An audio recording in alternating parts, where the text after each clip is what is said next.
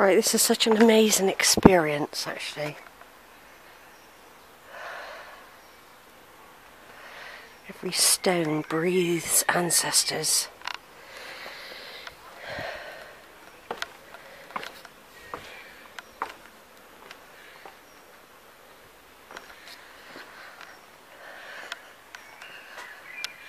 So it has some restoration work done to it. That's probably the toilet area. You had to do it, didn't they?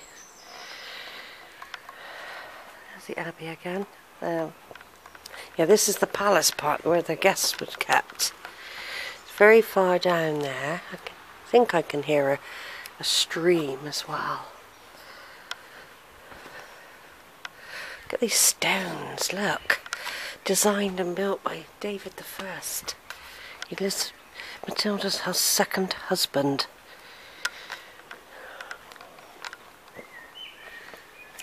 Just going to have a look up here.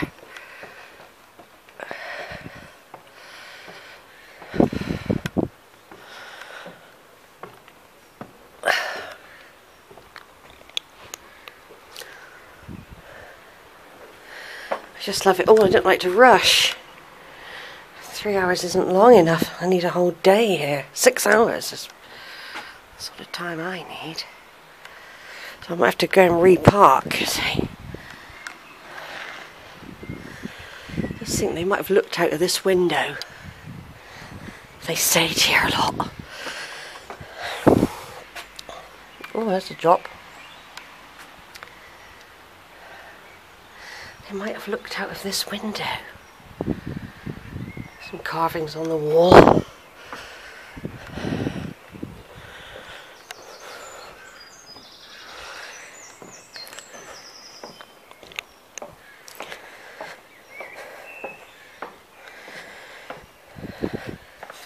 They don't know exactly where they were buried though, apparently.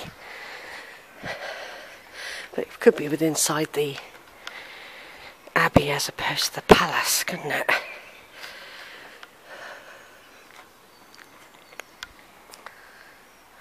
It's almost like going back to the Roman times, isn't it?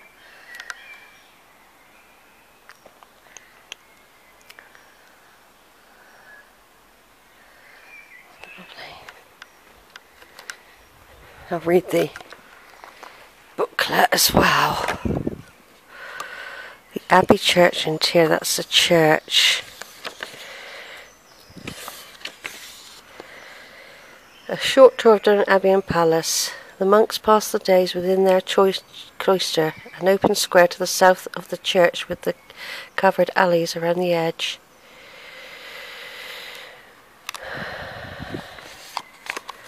Gatehouse, which is that building there.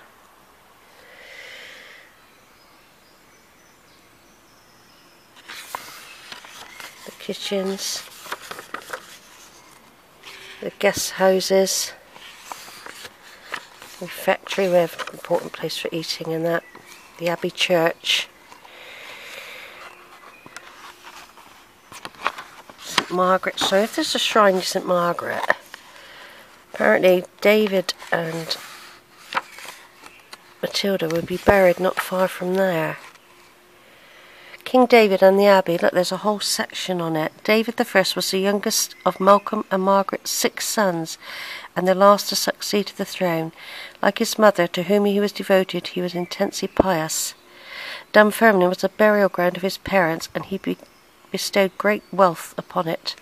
After he became king in 1124, he set about elevating the priory to a major abbey. Like his mother, David looked to Canterbury for guidance, and in 1128 Geoffrey, Prior of Canterbury, became Dunfermline's first abbot. There's quite a bit about that. Does it mention Matilda? David I succeeds his elder brother Alexander II as king. At his death in 1153, he is buried at Dunfermline Abbey beside his father and mother. A royal mausoleum and holy shrine. Dunfermline was adopted as a burial place of ruling Canmore dynasty by Malcolm III and Queen Margaret. The loss of Iona, the traditional burial place of Scottish kings, to the Kingdom of Norway in 1098 had created the need for a new royal mausoleum. Malcolm III and Queen Margaret were buried close to the high altar of the original church, near the position later occupied by the nave of the new church. Margaret's remains were moved to a more fitting location on the north side of the high altar in 1180.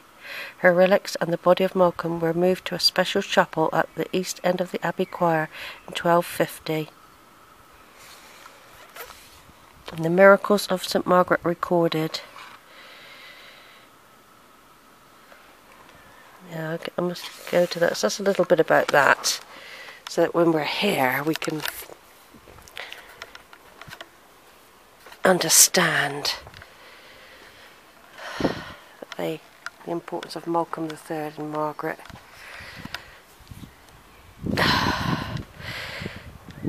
Who are connected to us via another line as well, a European line. They are connected, so we are actually connected in two ways to the Scottish royals. Through Malcolm III one way and Matilda of Huntington the other way.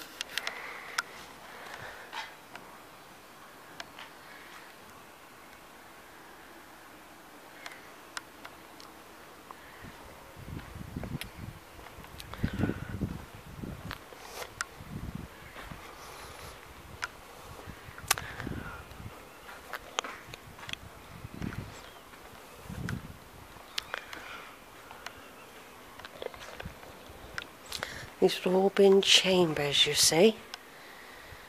Now going into a darker area. Oh, I wonder what this is. In here. Ooh. The cellars. This is where they kept the food or something in here. The ceilings.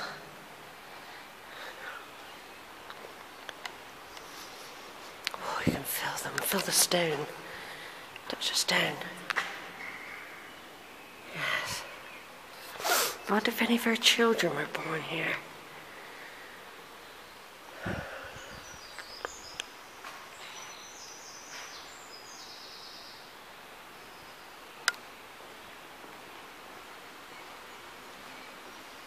Walk through a wood.